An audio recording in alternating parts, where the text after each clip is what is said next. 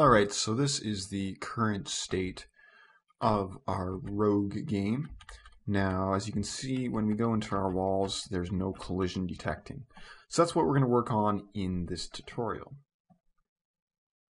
So we're going to do some work in our handle input. What we're going to do is, before we call our player move, we're going to call a function called check position, and so that will just check if it's a wall, if it's a monster, if it's gold, check and see what to do. So in order to do that, we're first going to add two integers. We call it new y and int new x. Then instead of calling this player move function as we did in the last one, what we're just going to do is we're going to say new y equals user position -1, so the same idea, and new x equals user position x position. And then we do not call player move. So we'll just copy and paste this into all these cases.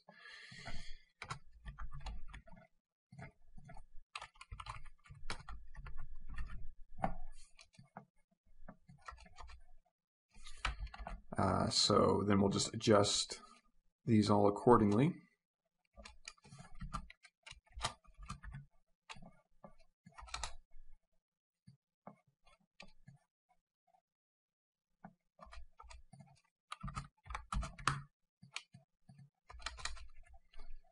And the last one, just change that to a plus. Okay, so now when we're done our switch statement, this is where we'll call our new function check position.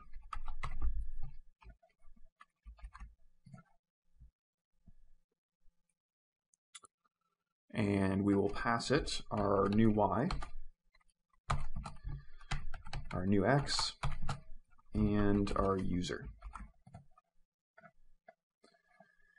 So then we will add this function in down here. So int check position and int new y, int new x,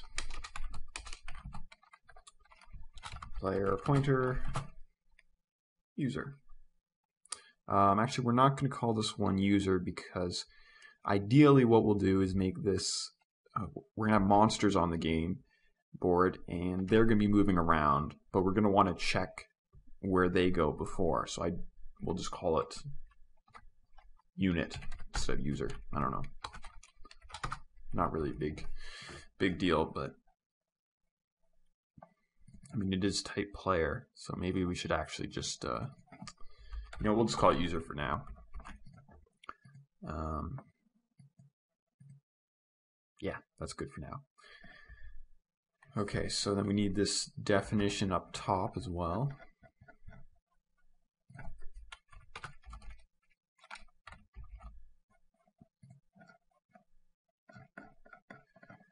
And we will start writing this function. So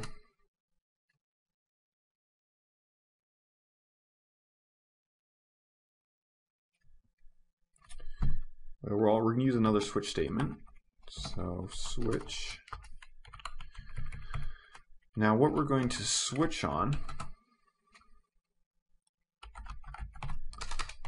declare an int called space.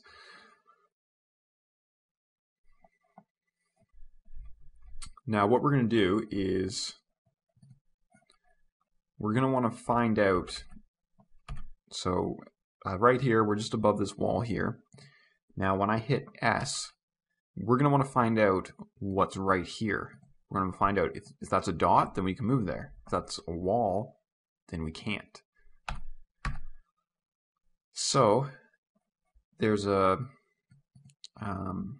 function in ncurses, end cursors that we can call, and I just forget it right now, so I'm just going to check here. So move in ch. Okay, so our switch statement is going to be that function call, move in ch, and that's going to return. And it has to be take new y, new x as the arguments. So what that's going to do is, so like in the case here, when I hit A, the new y and new x are going to be set to what's right here. But our guy won't have moved yet. So then we can call this move inch function and pass it the new y and the new x, and it will go right here and say, what is this? And we'll return it as a character. So in the case of it being a dot, well, that's okay, we can move. So in that case, what we're going to do is we're going to call our player move function. Player move, pass it the new y, new x, and the user. And that will move our player. Break. But if it's not, then we're going to want to do something else. If it's gold, we're going to want to, first increase our gold inventory and then move the player. If it's a monster, we're going to want to fight the monster and find out if we first kill the monster before moving, things like that. So this should work for now. We're not going to deal with the gold and monsters quite yet.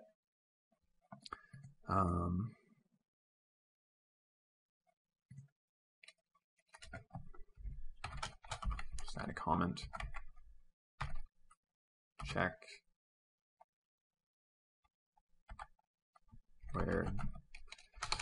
what is at next position.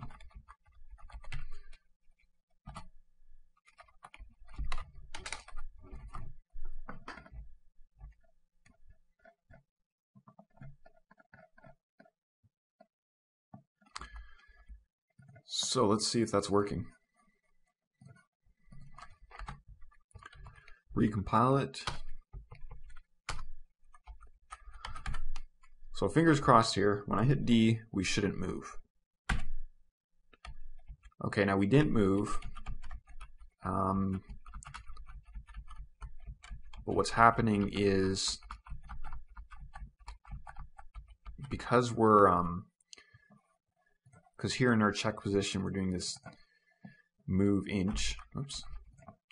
It's moving the end cursor, this thing, so it goes up, and we don't. It just looks bad, so we don't want that. It's working as expected, but we don't want that. So in our default, if we're not moving, which is kind of like what we're just using for our default right now, we're just going to move to user Y position and user X position. So now if we recompile that, give it a run, as you can see, it's working. Alright, so now we're moving around this room effectively. We can't go outside of it. So that's successful. Next, we're going to want to start adding some monsters, gold, hallways, stuff like that. So we'll get to that